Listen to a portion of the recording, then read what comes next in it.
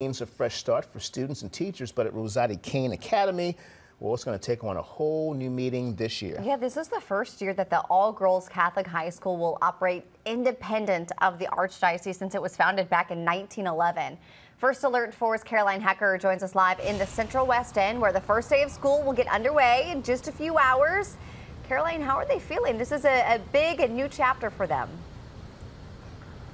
It is. We actually saw some girls here taking their picture in front of the sign ahead of school starting in just a couple of hours. And Rosati Kain really has that rich tradition and history here in the Central West End, here on Lindell. But all of that, like we talked about, was really called into question and jeopardy last fall. That's when the archdiocese announced that it would close Rosati Kain at the end of this past school year. And it cited declining enrollment over the years as the reason for the closure. But that announcement prompted some of their most dedicated alumni to step up. They started kind of a grassroots effort, and they were able to secure a sponsor independent of the archdiocese. And in doing so, they're now able to keep the doors open for students like sophomore Jemiah Barnes for future generations to come. I want to grow up. I want to go to college. I want to be able to come back and give back to St. Louis. I want to be able to not just be looked at as the girl that went to Rosati. You know, like, she's a doctor, she's a nurse, she's this, she's that. So I want to set a legacy for myself, something that if I ever grow up and have children, my children can live up to.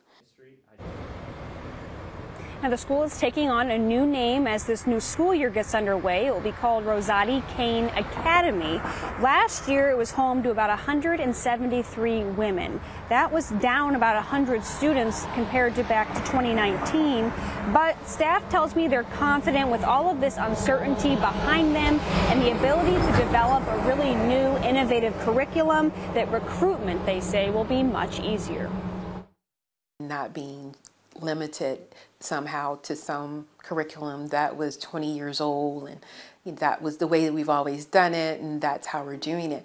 No, we're moving forward. We're going to make sure that our young women are prepared.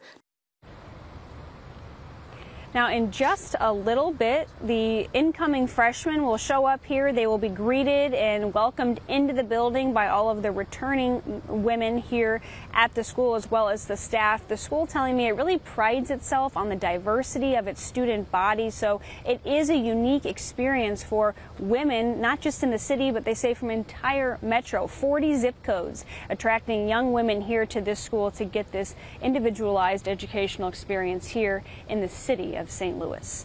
We're live in the Central West End. Caroline Hecker, First Alert 4. Yeah, big legacy there. Caroline, thank you. Food in